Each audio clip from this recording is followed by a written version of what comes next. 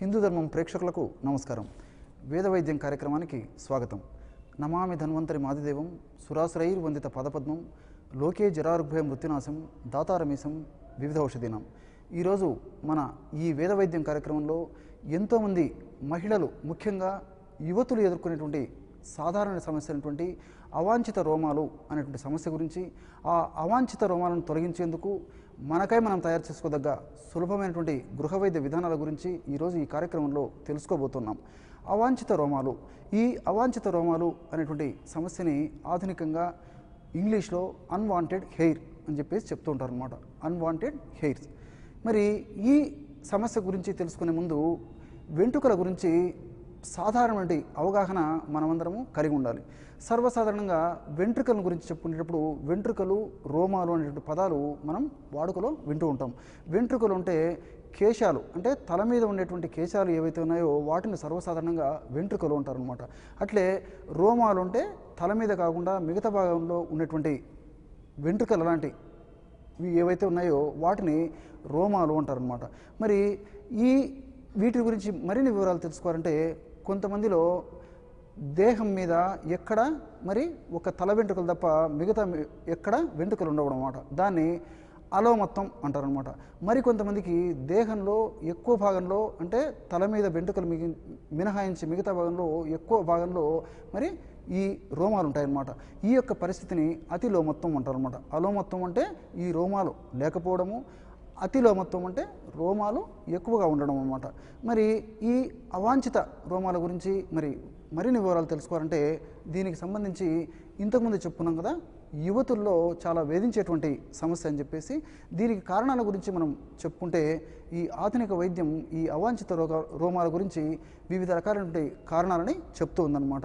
ఉదాహరణకి హార్మోన్ల అస్తవ్యస్తత, అదేవిధంగా ఒవేరియన్ సిస్ట్లు, హార్మోన్ల అస్తవ్యస్తత, ఒవేరియన్ సిస్ట్లు, అదేవిధంగా ముఖ్యంగా రజోనివృత్తి టైం, అంటే మీనోపాస్, అంటే మహిళలు 45 లేదా 50 సంవత్సరాల ప్రాంతంలో వయస్సు ఉడిగిపోయినప్పుడు మరి ఈ పరిస్థితి ఎదురవుతుందన్నమాట. ఆ సందర్భం నుంచి ఈ యొక్క అవాంఛిత రోమాలు వచ్చేటువంటి పరిస్థితి ఏర్పడుతుందన్నమాట.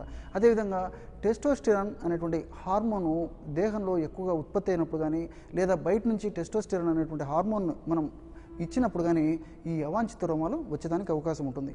అట్లే విచ్చలవిడిగా, విచక్షణ రహితంగా, మరి వైద్యుల సలహా లేకుండా విపరీతంగా ఈ యాంటీ స్టిరాయిడ్స్, కార్టికోస్టెరాయిడ్స్ వాడినప్పుడు కూడా ఈ అవాంఛిత రోమాలు వచ్చేదానికి అవకాశం ఏర్పడుతుంది అనమాట. మరి వైద్య ప్రపంచం ఇన్ని రకాలైన కారణాలు ఈ అవాంఛిత రోమాల గురించి చెప్తూ ఉందన్నమాట. దీనికి సంబంధించి ఆయుర్వేద వైద్య విధానంలో మన మహర్షులు వివిధ రకాలైన గృహ వైద్య విధానాలని చెప్పడం జరిగిందనమాట.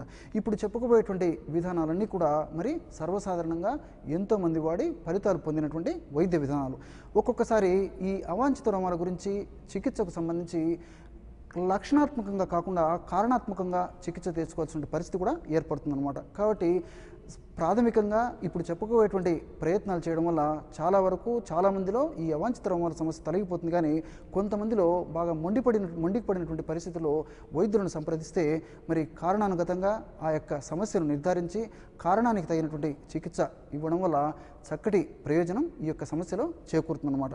మరి ఈ అవాంఛిత రోమాలు అనేటువంటి సమస్య ఉన్నప్పుడు మీరు చేసుకోదగ్గ సులువ వైద్య విధానాల్లో మొట్టమొదటి వైద్య విధానం, ఉదాహరణకి అవాంఛిత రోమాల సమస్యకు సంబంధించి ఋషులు ప్రసాదించినటువంటి చక్కటి మనకై మనం తయారు చేసుకోదగ్గ వైద్య విధానంలో మొదటి వైద్య విధానం ఇప్పుడు చెప్పుకోబోయేదన్నమాట.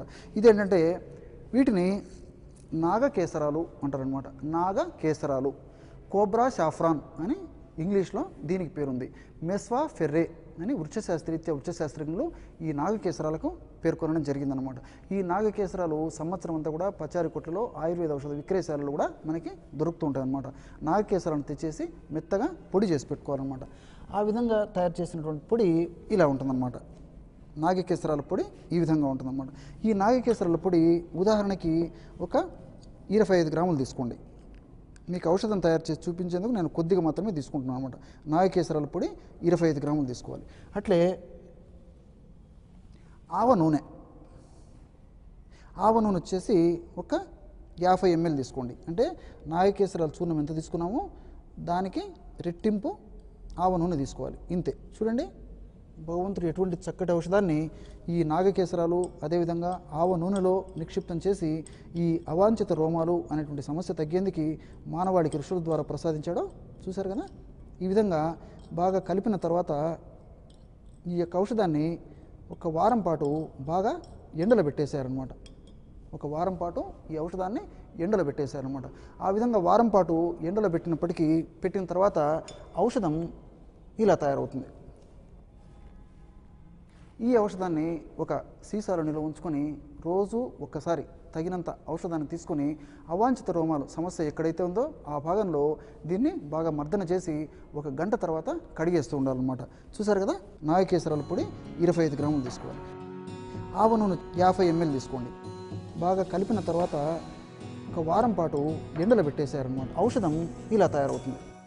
అట్లే భగవంతుడు మరొక చక్కటి ఔషధాన్ని కూడా ఈ అవాంఛిత రోమాలు అనేటువంటి సమస్యకి మనకి ఋషుల ద్వారా ప్రసాదించాడనమాట.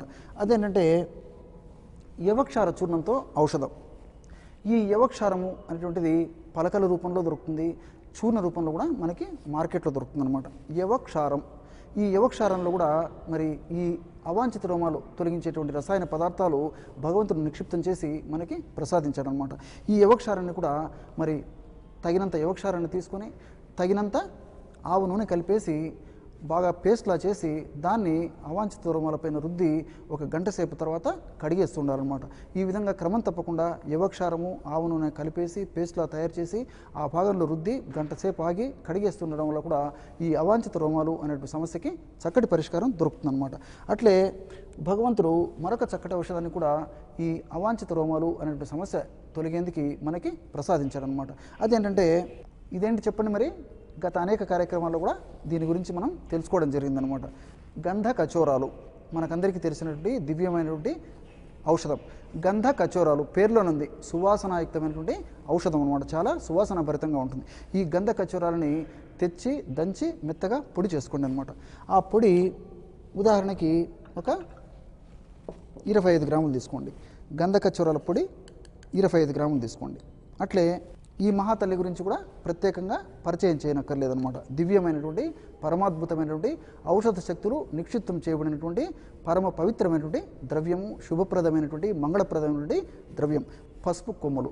ఈ పసుపు కొమ్ములని మెత్తగా దంచేసేసి పొడి చేసి ఆ యొక్క పొడిని కూడా ఒక 25 గ్రాములు కలిపేసేయండి. దేనికి ఔషధం తయారు చేసుకుంటున్నాం మరొకసారి చెప్పండి. అవాంఛిత రోమాలు తొలగించేందుకు భగవంతుడు ప్రసాదించినటువంటి ఔషధాన్ని తయారు చేసుకుంటున్నాం అనమాట. అందులో మొదటగా ఖర్జూరాల చూర్ణం 25 గ్రాములు కలిపాము. అట్లే పసుపు పొడి 25 గ్రాములు కలిపాము. చివరగా ఇదేంటి చెప్పండి. మరి పచ్చ పెసలు అంటారనమాట. పచ్చ పెసలు సంస్కృతంలో ముద్గ అంటారనమాట. ఫేషియోలస్ మంగో అని వృక్షశాస్త్రజ్ఞులు వీటికి పేరు పెట్టడం జరిగిందనమాట. గ్రీన్ గ్రామ్ అని ఇంగ్లీష్లో చెప్తుంటారనమాట. ముద్గ పెసలు. ఈ పచ్చ పెసల పొడి కూడా ఒక 25 గ్రాములు కలిపేసేయండి. చూడండి, బ్రహ్మాండమైనటువంటి ఔషధం సిద్ధమైపోయిందనమాట. చూసారా, ఇంతే. మళ్ళీ ఒకసారి చెప్పుకుందాము. మరి చెప్పండి. మరి ఖర్జూరాల పొడి 25 గ్రాములు, పసుపు పొడి 25 గ్రాములు, అదేవిధంగా చివరగా పచ్చపెసల పొడి 25 గ్రాములు, ఇంతే. చూడండి, అతి త్వరలోనే ఔషధం కూడా రెడీ అయిపోయిందన్నమాట. ఈ మహాతల్లిలో కూడా భగవంతుడు అనేక రకాలైనటువంటి రసాయన పదార్థాలని, ఔషధ గుణాలని నిక్షిప్తీకరించి అవాంఛిత రోమాలు అనేటువంటి సమస్య తగ్గేందుకు మనకి మానవాళికి ప్రసాదించాడనమాట. చూడండి, ఔషధం రెడీ అయిపోయింది. ఈ విధంగా తయారు చేసుకున్న ఔషధాన్ని ఒక సీసాలో నిల్వ ఉంచుకొని తగినంత ఔషధాన్ని తీసుకొని తగినంత నీరు కలిపేసి పేస్ట్లా చేసి ఈ యొక్క అవాంఛిత రోమాల సమస్య ఎక్కడైతే ఉందో ఆ భాగంలో సున్నితంగా మర్దన చేసి 1 గంట సేపు ఆగిన తర్వాత కడిగేస్తూ ఉండాలన్నమాట. ఈ విధంగా క్రమం తప్పకుండా సేవించడం వల్ల కూడా ఈ అవాంఛిత రోమాలు అనేటువంటి సమస్యకి చక్కటి పరిష్కారం దొరుకుతుందన్నమాట. గంధ ఖర్జూరాల పొడి 25 గ్రాములు తీసుకోండి. పసుపు పొడి 25 గ్రాములు కలిపాము. ఈ పచ్చపెసల పొడి కూడా ఒక 25 గ్రాములు కలిపేసేయండి. బ్రహ్మాండమైనటువంటి ఔషధం సిద్ధమైపోయిందన్నమాట. అంతేకాకుండా భగవంతుడు మరొక చక్కటి ఔషధాన్ని కూడా ప్రకృతి సిద్ధంగా పొందుపరిచి మానవాళికి ఈ సమస్య తగ్గేందుకు అందించాడనమాట. అదేంటంటే చెప్పండి ఇవేంటో. ఆముదపు గింజలు మనకందరికీ తెలుసు కదా. ఆముదపు గింజలు ఏరెండ అని చెప్పేసి సంస్కృత పేరుందనమాట. ఆముదపు గింజలు తెలుసు కదా. ఈ ఆముదపు గింజలు తెచ్చుకొని దంచేసేసి ఆ యొక్క దంచిన తర్వాత ఈ విధంగా తెల్లగా చూడండి, దంచిన తర్వాత లోపల తెల్లటి పప్పు ఉంది కదా, ఈ పప్పును సేకరించేసి మెత్తగా తగినంత నీరు కలిపేసి మెత్తగా నూరి ఈ యొక్క అవాంఛిత రోమాలు అనేటువంటి సమస్య ఉన్న చోట సున్నితంగా మర్దన చేస్తూ ఉండాలన్నమాట. రోజు ఉదయం ఒకసారి, రాత్రి ఒకసారి ఆముదపు గింజల్లోని లోపలి పప్పును సేకరించేసి కొద్దిగా నీరు కలిపేసి పేస్ట్లా చేసి రోజు మర్దన చేస్తూ ఉండాలన్నమాట. ఈ విధంగా క్రమం తప్పకుండా ఈ యొక్క ఔషధాన్ని మర్దన చేసి 1 గంట సేపు ఆగిన తర్వాత కడిగేస్తూ ఉండడం వల్ల కూడా ఈ అవాంఛిత రోమాలు అనేటువంటి సమస్యకి అతి త్వరలోనే పరిష్కారం దొరుకుతుందన్నమాట. అట్లే భగవంతుడు మరొక ఔషధాన్ని కూడా ప్రసాదించాడనమాట. అదేంటంటే ఉమ్మెత్త గింజల మహాతల్లిలో కూడా ఈ అవాంఛిత రోమాలు అనేటువంటి సమస్య తొలగేందుకు వివిధ రకాలైన రసాయన పదార్థాలని, ఔషధ గుణాలని నిక్షిప్తీకరించి మానవాడికి ప్రసాదించాడనమాట. ఉమ్మెత్త మనకందరికీ తెలుసు కదా, ఉమ్మెత్త. దీన్నే దతూరా మెటల్ అని వృక్షశాస్త్రంలో పేర్కొనడం జరిగింది. దతూరా అని సర్వసాధారణంగా మరి ఇంగ్లీష్లో చెప్తారు. దీన్నే థార్న్ యాపిల్ అనేటువంటి పేరు కూడా ఇంగ్లీష్లో చెప్తూ ఉంటారు అన్నమాట. ఈ ఉమ్మెత్త కూడా ఎక్కడ పడితే అక్కడ మనకి దొరుకుతుంది అనమాట. ఈ ఉమ్మెత్త కాయల్లో ఇలాంటి మనకు గింజలు దొరుకుతాయి, లేదా ఉమ్మెత్త గింజలు కూడా ఆయుర్వేద ఔషధ విక్రయశాలలో, పచారీ కొట్టులో మనకి దొరుకుతాయి అన్నమాట, ఎండినటువంటివి. ఈ ఉమ్మెత్త గింజలను తెచ్చుకొని మెత్తగా పొడి చేసేసి ఆ పొడిని ఔషధంగా వాడుకోవాలన్నమాట. ఇలా ఉమ్మెత్త గింజల పొడి ఉంటుంది. ఈ ఉమ్మెత్త గింజల పొడి ఉదాహరణకి ఒక 25 గ్రాములు తీసుకోండి. ఉమ్మెత్త గింజల పొడి 25 గ్రాములు. అవాంఛిత రోమాలు అనే సమస్య తగ్గేందుకు ఉమ్మెత్త గింజల పొడి ఒక 25 గ్రాములు. అదేవిధంగా చెప్పండి ఇదేంటో, గోధుమలు తెలుసు కదా, గోధుమ అని సంస్కృతంలో కూడా మన మహర్షులు ఇదే పేరు పెట్టడం జరిగిందనమాట. వీట్ అని దీనికి ఇంగ్లీష్ పేరు. ట్రిటికమ్ వల్గేర్ అని చెప్పేసి దీనికి వృక్షశాస్త్రులు పేరు పెట్టినటువంటి పేరు అనమాట. మరి ఈ గోధుమల్లో కూడా అవాంఛిత రోమాలు తొలగించేటువంటి శక్తి ఉందని చెప్పేసి ఆ ఉద్దేశంతో మన మహర్షులు ఈ గోధుమల్ని కూడా ఇందులో కలపడం జరిగిందనమాట. ఈ గోధుమలను తెచ్చుకొని మెత్తగా పొడి చేసి ఆ యొక్క గోధుమ యొక్క పొడిని ఒక 25 గ్రాములు కలిపేసేయండి. మీకు ఔషధం తయారు చేసి చూపించేందుకు నేను కొద్ది ప్రమాణంలో మాత్రమే తీసుకుంటాను అనమాట. చూశారు కదా, అవాంఛిత రోమాలు అనే సమస్య తొలగేందుకు ఉమ్మెత్త గింజల పొడి, అదేవిధంగా గోధుమ పిండి సమానంగా కలిపేసి ఔషధాన్ని తయారు చేసుకొని వాడుకోవాలన్నమాట. చూశారు కదా, ఇంతే ఔషధం. చూడండి, అతి త్వరలోనే ఔషధం కూడా రెడీ అయిపోయింది. చూశారు కదా, ఈ విధంగా బాగా కలిపేసిన తర్వాత ఈ యొక్క పదార్థాన్ని ఒక పాత్రలో నిల్వ ఉంచుకొని రోజు ఒక్కసారి కొబ్బరి నూనె కానీ లేదా ఆవు నూనె కానీ కలిపేసి అవాంఛిత రోమాలు ఉన్నటువంటి ప్రాంతంలో మర్దన చేసి, సున్నితంగా మర్దన చేసి 1 గంట సేపు ఆగిన తర్వాత కడిగేస్తూ ఉండాలన్నమాట. ఈ విధంగా క్రమం తప్పకుండా ఉమ్మెత్త గింజల పొడి, గోధుమ పిండి రెండూ కలిపేసేసి సమానంగా కలిపేసి నిల్వ ఉంచుకొని అవసరమైనప్పుడు తగినంత నీరు కలిపేసి పేస్ట్లా చేసి సున్నితంగా ఆ ప్రాంతంలో, అంటే అవాంఛిత రోమాలు ఉన్నటువంటి ప్రాంతంలో మర్దన చేసి 1 గంట సేపు ఆగి కడిగేస్తుండడం వల్ల కూడా ఈ అవాంఛిత రోమాలు అనేటువంటి సమస్యకి చాలా చక్కటి పరిష్కారం దొరుకుతుంది. ఉమ్మెత్త గింజల పొడి ఒక 25 గ్రాములు, గోధుమ యొక్క పొడిని 25 గ్రాములు కలిపేసేయండి. అతి త్వరలోనే ఔషధం కూడా రెడీ అయిపోయింది. అట్లే భగవంతుడు మానవాళి కోసం, మానవాళి సంక్షేమం కోసం, మానవాళి అభివృద్ధి కోసం, మానవాళి ఆరోగ్య పరిరక్షణ కోసం వివిధ రకాలు ఉంటాయి, రకరకాలు ఉంటాయి, వేలాది, లక్షలాది, కోట్లాది ఇలాంటి అనేక రకాలు ఉంటాయి. ఔషధ యోగాలు కూడా మనకి ప్రకృతి సిద్ధంగా, ప్రకృతిలో లభించేటువంటి ఔషధ యోగాలని మనకి అందించడం జరిగిందనమాట. వాటిలో మరొక అద్భుతమైనటువంటి, దివ్యమైనటువంటి, పరమాద్భుతమైనటువంటి ఔషధం ఈ జమ్మి చెట్టు మహాతల్లిలో పొందుపరిచి మనకి ప్రసాదించాడనమాట. జమ్మి తెలుసు కదా, జమ్మి చెట్టు గురించి ప్రత్యేకంగా చెప్పనక్కర్లేదనమాట. దసరా పండుగ వచ్చిందంటే చాలామందికి మరి ఖచ్చితంగా ఈ మహాతల్లి గుర్తొచ్చేటువంటి పరిస్థితి ఉంటుందన్నమాట. అంటే అంత పవిత్రమైనటువంటి వృక్షం కాబట్టి అంత పవిత్రత ఆపాదించి దీనికి అటువంటి శక్తియుక్తులు కూడా భగవంతుడు ఇందులో ప్రసాదించి మనకి ఇవ్వడం జరిగిందనమాట. ఇది చూసారు కదా, సెమి అనేటువంటి పేరు సంస్కృతంలో దీనికి ఉంది. ప్రోసోపిస్ సినరేరియా అని వృక్షశాస్త్రంలో ఈ జమ్మికి నామకరణం చేయడం జరిగింది. ప్రోసోపిస్ సినరేరియా, సెమి అనేటువంటి పేరు సంస్కృతంలో దీనికి మన మహర్షులు పేర్కొనడం జరిగింది. ఈ జమ్మి చెట్టులో కూడా సర్వావయవాల్లో, సర్వాంగాల్లో కూడా ఈ అవాంఛిత రోమాలు అనేటువంటి సమస్య తొలగేందుకు భగవంతుడు వివిధ రకాల రసాయన పదార్థాలని, ఔషధ గుణాలని నిక్షిప్తీకరించి మానవాడికి ప్రసాదించాడనమాట. ఈ జమ్మి చెట్టు కూడా సర్వసాధారణంగా ప్రతి ప్రాంతంలో మనకి దర్శనమిస్తూ మరి సదా కాపాడేందుకు సిద్ధంగా ఈ మహాతల్లి ఉంటుందన్నమాట, జమ్మి చెట్టు.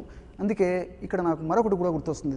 దసరా సందర్భంలో మరి జమ్మి చెట్టు మహా పవిత్రమైన వృక్షం చుట్టూ కూడా మనం ప్రదక్షిణ చేయడం హిందూ ధర్మంలో, భారతీయ సంస్కృతి సంప్రదాయంలో ఒక భాగం అయిపోయిందనమాట.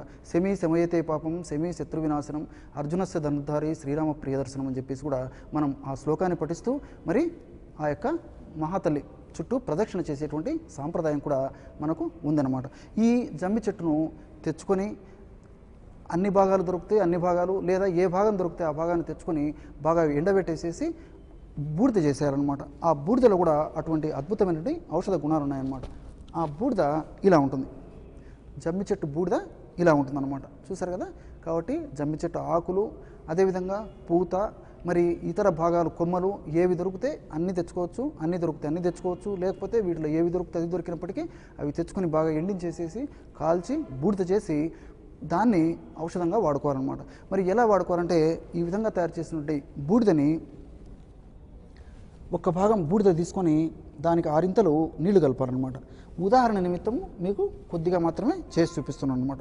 ఒక్క భాగము జమ్మి చెట్టు బూడిద అయితే ఇంచుమించు 6 భాగాలు ఈ యొక్క నీరు కలిపేసేయాలి, ఇంతే.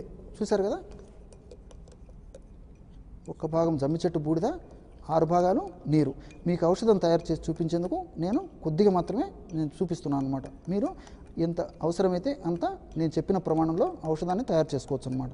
ఈ విధంగా బాగా కలిపేసేసి ఒక రోజంతా నిల్వ ఉంచుకోవాలన్నమాట. ఆ విధంగా నిల్వ ఉంచుకున్న తర్వాత మరుసటి రోజు పైన తేరినటువంటి నీటిని తీసుకొని బాగా పొయ్యి మీద పెట్టేసేసి మరిగించేసేయాలన్నమాట. మరిగిస్తే చివరికి అడుగున తెల్లటి పదార్థం మనకి సంచితం అవుతుందన్నమాట. ఆ తెల్లటి పదార్థమే సెమీ క్షారం. దీన్నే సెమీ క్షారం అంటారనమాట. ఆ తెల్లటి పదార్థం ఈ విధంగా ఉంటుందన్నమాట. చూసారు కదా. సెమీ క్షారం అనేది ఈ విధంగా ఉంటుందన్నమాట. దీన్ని కూడా ఒక సీసాలో నిల్వ ఉంచుకొని రోజు ఒక్కసారి తగినంత ఈ యొక్క సెమీ క్షారం అంటే ఈ యొక్క జమ్మి చెట్టు యొక్క క్షారాన్ని తగినంత కొబ్బరి నూనెలో కలిపేసి ఆ యొక్క అవాంఛిత రోమాలు అంటే ముఖం మీద కానీ, అదేవిధంగా గడ్డ మీద కానీ, ఇలాంటి ప్రాంతాల్లో ఉన్నటువంటి ఈ అవాంఛిత రోమాలు ఎక్కడైతే ఉన్నాయో ఆ భాగంలో సున్నితంగా మర్దన చేసి 1 గంట సేపు ఆగిన తర్వాత దీన్ని కడిగేస్తూ ఉండాలన్నమాట. ఈ విధంగా క్రమం తప్పకుండా ఈ మహాతల్లిని సద్వినియోగం చేసుకోవడం వల్ల కూడా ఈ అవాంఛిత రోమాలు లేదా అన్వాంటెడ్ హెయిర్స్ అనేటువంటి సమస్యకి చక్కటి పరిష్కారం దొరుకుతుందన్నమాట. చూసారు కదా. మరి ఇలాంటి రకరకాలైన వేలాది, లక్షలాది, కోట్లాది మరి యోగాలు భగవంతుడు ఋషుల ద్వారా మనకి ప్రసాదించాడనమాట. కానీ ఇక్కడ మనమందరం కూడా మరొక విషయం కూడా గుర్తుంచుకోవాలన్నమాట. ఈ అవాంఛిత రోమాలు అనేటువంటి సమస్య ఉన్నప్పుడు ఇంతకుముందే చెప్పుకున్నట్టు లక్షణాత్మకంగా కాకుండా కారణాత్మకంగా కూడా కొన్ని సందర్భాలలో చికిత్స అత్యంత ఆవశ్యకంగా ఉంటుందన్నమాట. ఇటువంటి సందర్భాలలో మరి ఆయుర్వేద వైద్యులను సంప్రదించడం వల్ల వాళ్ళు ఆ యొక్క సమస్యకు కారణాన్ని విశ్లేషించి ఆ కారణానుగత చికిత్స చేయడం వల్ల కూడా అతి త్వరలోనే మరి శీఘ్రంగా వెంటనే చక్కటి పరిష్కారం దొరుకుతుంది. భవిష్యత్తులో ఈ సమస్య మరలా పునరావృతం కాకుండా కూడా ఉంటుందన్నమాట. మరి ఆయుర్వేద వైద్య విధానం గురించి మనం చెప్పుకోవాలంటే ఆయుర్వేద వైద్య విధానంలో త్రిఫల గుగ్గులు, అదేవిధంగా కాంచనార గుగ్గులు, నవాయస లోహము, అశ్వగంధారిష్ట, త్రిఫల చూర్ణము, ఇలా రకరకాల ఔషధాలు ఆయుర్వేద వైద్య విధానంలో చెప్పబడ్డాయి అన్నమాట. కుమారి ఆసవము, ఇలా వివిధ రకాల ఔషధాలు ఆయుర్వేద వైద్య విధానంలో చెప్పబడ్డాయి అన్నమాట. ఈ యొక్క ఔషధాలు మరి వైద్యుల పర్యవేక్షణలో ఆ యొక్క కారణాన్ని అనుసరించి కొన్నాళ్ల పాటు క్రమం తప్పకుండా సేవించడం వల్ల ఈ యొక్క సమస్యకి చాలా చక్కటి పరిష్కారం దొరుకుతుందన్నమాట. చూశారు కదా. ఈరోజు మన ఈ వేద వైద్యం కార్యక్రమంలో అవాంఛిత రోమాలు అనేటువంటి సమస్యకు సంబంధించి ఈ అవాంఛిత రోమాలు ఎవరిలో కలుగుతాయి, దీనికి కారణాలేంటి, దీనికి మన మహర్షులు చెప్పినటువంటి సులభమైనటువంటి చికిత్సా విధానాలేంటి, అదేవిధంగా మన మహర్షులు మనకు తెలియజేసినటువంటి వివిధ రకాలైన ఆయుర్వేద చికిత్సా పద్ధతుల గురించి కూడా తెలుసుకున్నాం కదా. రేపు మరొక కార్యక్రమంలో మరొక అంశంతో మీ ముందుంటాం. అంతవరకు నమస్కారం. లోకా సమస్త సుఖినో భవంతు.